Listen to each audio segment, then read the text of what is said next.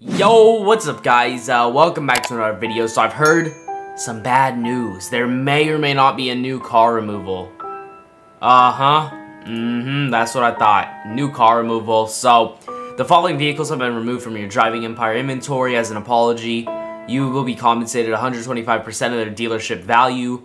I only got 383k from it. We lost Holiday, which I believe is Honda.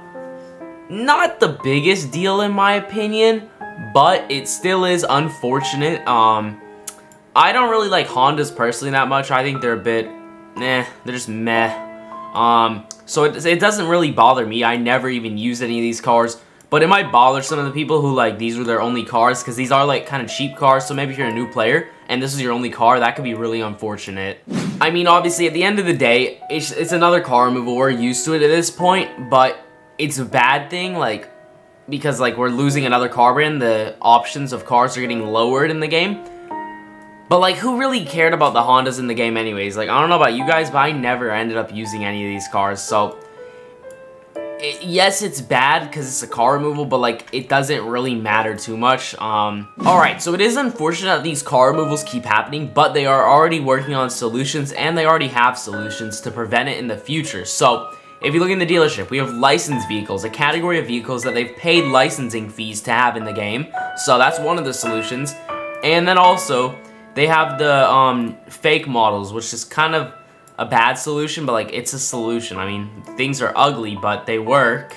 So yeah, I mean, I wouldn't expect really much more car removals. There's only, let me see how many real brands are left in the game, like that there's a lot of cars of. So, Mercedes, Porsche, McLaren. Any other car brands that we have a ton of in the game? Aston Martin. We already have Mercedes. Yeah, I mean Ford, I guess. 5 big car brands left, and some of them, I don't think Porsche or McLaren would pull out of the game. Ford, I don't really think they would do anything about it either. So that just leaves like 2 big car brands left in the game. Aston Martin, I don't really know. And what was the other one? I don't even know. It doesn't matter though. The point is, I don't think anything else is really going to happen. I mean, this is probably the last car removal.